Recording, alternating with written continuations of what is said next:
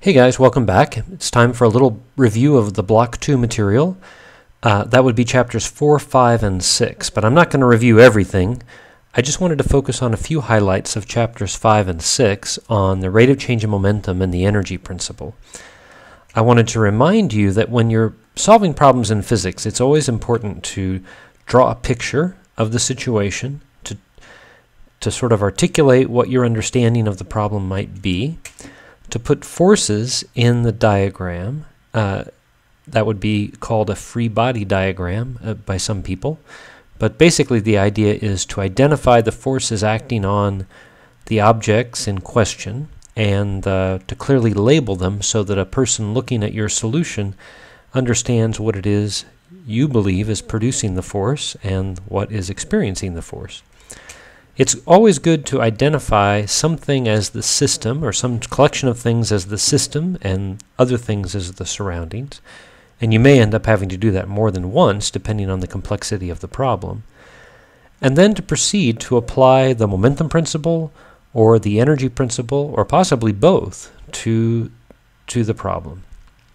And be as clear and deliberate as you can be about how you do that, and I think it'll go better for you in terms of someone like me, for example, assessing your solution. It's good if I understand what you believe is the situation. So let's start with an example of the energy principle. I wanted to describe a problem where we have a block sliding down a frictionless inclined plane. It's going to have the earth pulling down on it and the surface of the incline pushing up on it, but no friction. So I'm going to neglect friction. And it's important to notice that the weight force, the force of the earth pulling down on the block, can be decomposed into components perpendicular to and parallel to the plane. And I'm doing that because the plane is rigid and prevents any rate of change in momentum perpendicular to the surface of the plane. And that means that the net force in that direction has to be zero. So that means that the force of the plane pushing back on the block has to exactly cancel the component of the weight perpendicular to the plane. So from that alone we can deduce the magnitude of the normal force, or the force of the plane on the block. And that's useful to do. Now the notion is the block rolls or slides down the plane, and we're going to neglect the friction. It's going to slide a distance L, and it's going to drop a distance h and go horizontally a distance L cosine theta. The distance h, of course, is L sine theta. And here the thing goes. It slides down and stops at the bottom. Well, it doesn't actually stop, but we're going to pretend we're going to stop considering its motion when it gets to the bottom. And let's see if we can analyze that. So what I want to do first is to consider the block as the system. And I want to use horizontal and vertical coordinates, so that horizontal is the x direction and vertical is the y direction. Let's apply the energy principle to the problem, and we can say that the change in the energy of the system is equal to the work done on the system by the surroundings. Since the system consists of just the block, then the energy of the block is just its rest energy plus its kinetic energy. The rest energy doesn't change, so the change in the energy of the system is simply the change in the kinetic energy of the block. The work done on the system by the surroundings is the work done by the normal force plus the work done by the weight. So we want to work that out. Let's look at the normal force. It's going to have components in the x and y direction. You can see that the magnitude of the normal force we already worked out was mg cosine theta. It's going to have an x component that goes like the sine of theta, and a vertical component that goes like the cosine of theta. In other words, you can think of the normal force as the magnitude of the normal force, mg cosine theta, times a unit vector that points in the direction of the normal force, with an x component of sine theta and a y component of cosine theta. The weight, of course, is quite simple in this coordinate system. It's just 0, negative mg, 0. And delta r is L cosine theta minus h, 0, which you can also think of as the magnitude of delta r, L, times a unit vector that points in the delta r direction. That's cosine theta minus sine theta, 0. And then we can compute the dot product of n dot delta r. That's the vector n dotted into the vector delta r. Of course, their magnitudes get multiplied, but also we get a dot product of the components, and you can see that that turns out to be sine theta cosine theta minus cosine theta sine theta, which clearly turns out to be 0. So the normal force dotted into the displacement turns out to be 0 in this case. The weight dotted into the displacement is just mgh, because the y component of the weight is minus mg, the y component of the displacement is minus sine theta times L, and L sine theta is just h. So the whole thing turns out to be plus mgh. So the work done on the system by the surroundings turns out to be nothing other than mgh. We can write that down and sort it out, but before we do that, I want to consider what would happen if we had picked a different coordinate system. What if we had picked a coordinate system that was tilted relative to the horizontal and vertical? So I want to run the calculation again, but this time make the system the block and make the coordinate system tilted so that the x direction is in the direction of the displacement, the y direction is in the direction of the normal force, and the weight is at a funny angle. So again, the change in the energy of the system is just the change in the kinetic energy. The normal force is much simpler this time. It's just 0, n, 0, but the magnitude of the normal force is mg cosine theta. The weight is now more complicated because the weight has an x component that's mg sine theta and a y component that's minus mg cosine theta. The displacement is quite simple. It's L0, 0. And you can see right away that the normal force is clearly orthogonal to the displacement, and the dot product of n dot delta r is 0 because the n has only a y component and delta r has only an x component. So that's a little bit easier to see this time. The work done by the weight is mgl sine theta because the displacement only has an x component, so we just look at the x component of the weight and it's mg sine theta. But again, L sine theta is the change in height. Well, it's h. And so the work done by gravity is again mgh, just a little more transparently this time. And the work done by the surroundings turns out again to be mgh.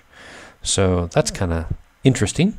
If I write down the work done by the surroundings and set that equal to the change in the energy of the system, I get that the final kinetic energy, remember the initial kinetic energy is 0, so the final kinetic energy is just equal to mgh.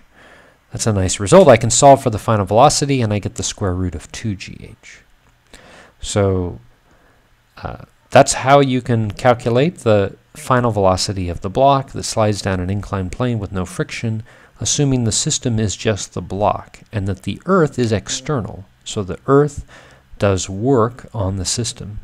I could just as easily have included the Earth as part of the system, so let's do it again one more time with the Earth being part of the system.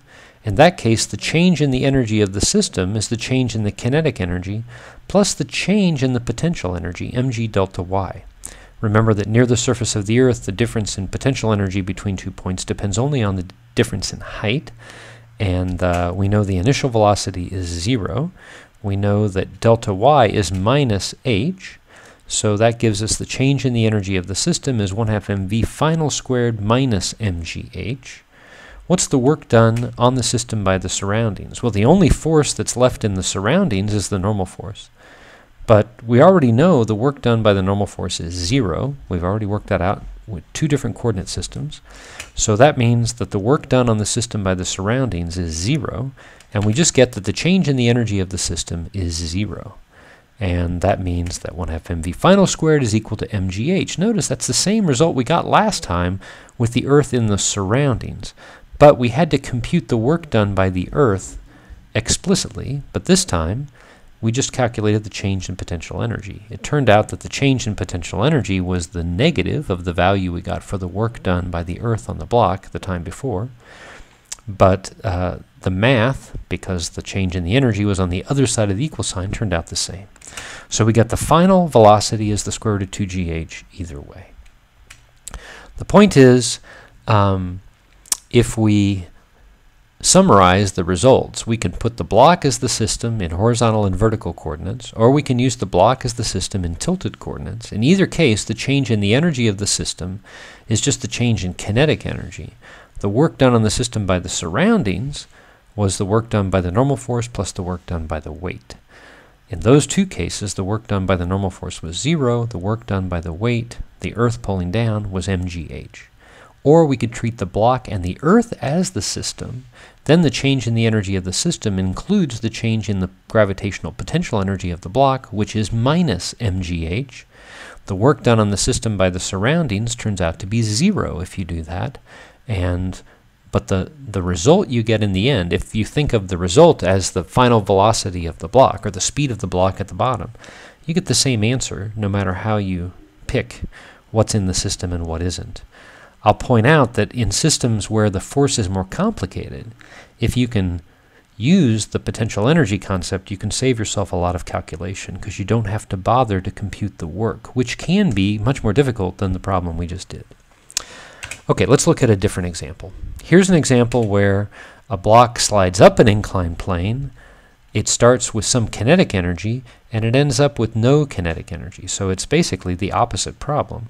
As you can imagine, it ends up with a very similar result. There's an analogous problem where you fire an alpha particle at a gold nucleus, and the alpha particle has some initial kinetic energy, and it winds up right up next to the gold nucleus, stopping at a distance d. The center of the gold nucleus and the alpha particle are a distance d apart, and the thing comes to rest.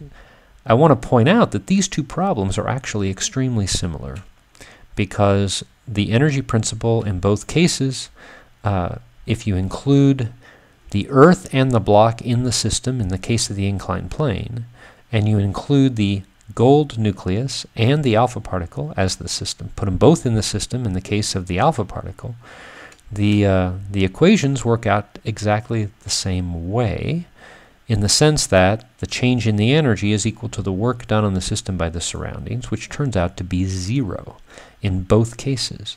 So the change in the potential energy plus the change in the kinetic energy is 0. The potential energy goes up, the kinetic energy goes down, and because the kinetic energy ends up at 0 and the potential energy starts out at 0, the initial kinetic energy is equal to the final potential energy. And you can see the same equations apply in both problems. Now I should emphasize that when I say the potential energy starts at 0, I'm talking about the relative potential energy in the case of the block, but it's the absolute potential energy in the case of the gold nucleus. Let's push on this a little bit harder just to show how the problems do differ a little bit. In the case of the block, the initial kinetic energy is 1/2 mv0 squared, but the final potential energy is mg delta y, whereas in the case of the alpha particle, the final potential energy is the electrostatic potential energy of interaction between the positive charge of the alpha particle and the positive charge of the gold nucleus. In both cases, we can solve for the final velocity, but in the case of the alpha particle, it turns out the mass of the alpha particle is important in finding the final velocity, whereas the mass cancels in the case of the gravitational case, the gravitational situation. Okay, I want to do one last example, and then we'll be... Okay, so let's do another example. Remember, we did the experiment in the lab with the pig on a string flying around in a circle, and we also did a homework problem with the star orbiting the galactic core. So we're going to see how these two problems, which appear to be utterly different, are actually the same. So first for the pig. You know, if you look at the pig from above, you see a pig circling around the center of a circle at a distance capital R. And if you look at it from the front, it appears to be a pig on a string circling around at a distance capital R. And that's all there is to it. Now, the galactic core, superficially at least, has a similar diagram, but isn't the same physics. From the front, it appears to be a star heading toward you, a distance capital R from the center of the galaxy. Now let's look at these as they appear in a free body diagram. So for example, the pig has a force from the string acting on the pig and the force of the earth acting on the pig. If you think about the momentum principle, the rate of change of the momentum is the net force, which is, there's only two forces, the tension and the weight. I can break those into x and y components. Then I get that the x component of the rate of change of momentum, that's the perpendicular part, is mv squared over r in the low speed limit. This is a pig, so it's probably not relativistic. And the only force that has a component in that direction is the tension. And the component of the tension, of course, is t times the sine of the angle theta. In the y direction, there's no rate of change of momentum because the pig is moving in a horizontal circle. And so the x component, or the y component of the tension, t cosine theta, must be exactly balanced by the y component of the weight minus mg. And the galactic core, of course, is even simpler because we've got the rate of change of momentum is equal to the net force, but there is only one net force, and that's the force of the galactic core acting gravitationally on the star. It only has an x component. The x component, of course, is mv squared over r. In the homework problem we did, the particular star in question turned out to be non-relativistic. It was moving at less than 10% the speed of light, so we can approximate that as non-relativistic. And the force, of course, is nothing other than the Newton's universal law of gravitation. So we can hang on to those equations, simplify a little bit, and then solve for the speed of the pig. It turns out to depend only on the local strength of the gravitational field and the angle of the string relative to the vertical.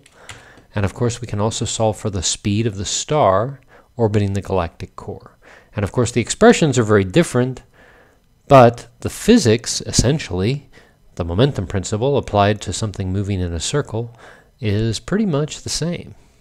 So that's the main idea. I wanted to point out that the perpendicular component of the rate of change of momentum is produced by a force, and the force is very different in these two situations, but the physics is basically identical.